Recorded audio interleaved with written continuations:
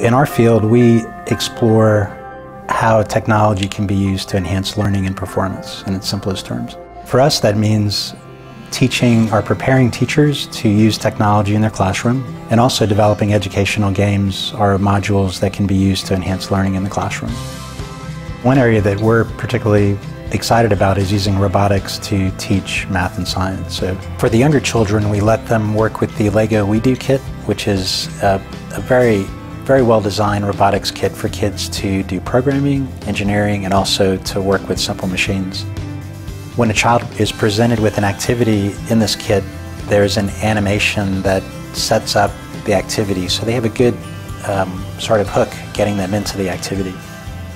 And then it guides them through the building process, so they actually do the building and engineering, and then the programming, and then they can interact with their model. So it's very effective for kids from kindergarten on up. We've actually used it from kindergarten all the way up through middle school age kids, and still even middle school can learn a lot by using this kit for doing introductory robotics. The outcome is very exciting. Kids are very excited about doing robotics. Whenever we advertise robotics programs, they fill up within hours. The major thing with the students is he takes his research into the classroom. Whether it's robotics or his educational video games, he involves the students in this process. He involves the students in his camps, robotics camps, so they're getting firsthand, hands-on experience working with them, so they can introduce that to their students when they're out teaching. We knew early on that in order for our students to get good experience practicing teaching with technology, that we needed them to actually work with children, hands-on with technology and children. And to do that, we started a Saturday program where we bring 60 to 100 kids on campus every semester. And so for 2 consecutive Saturdays, our education majors work with kids doing robotics, working through different challenges. So by doing this, the kids, have a good time, they have an engaging activity, which engages them in problem solving and critical thinking. And the best thing is our education majors have a wonderful opportunity to practice teaching with technology.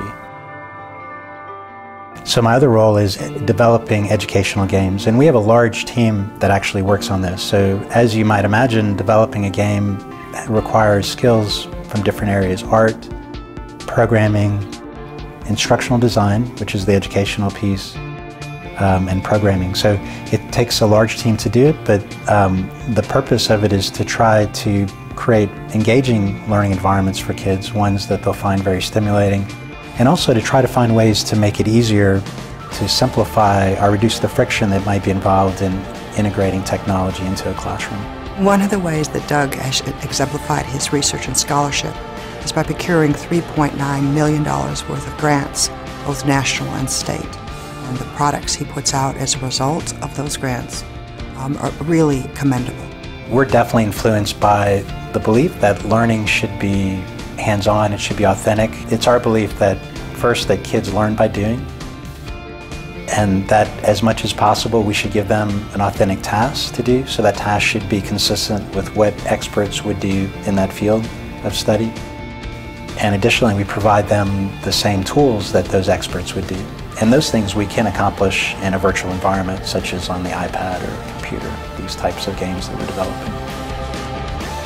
For me, receiving this award was quite an honor, and for me it's really a validation of our team, because all of the work that I do involves other people. So to me it represents having bright, very creative, passionate people to work with here at UL and also at other universities, and also having the resources to do the work that we do.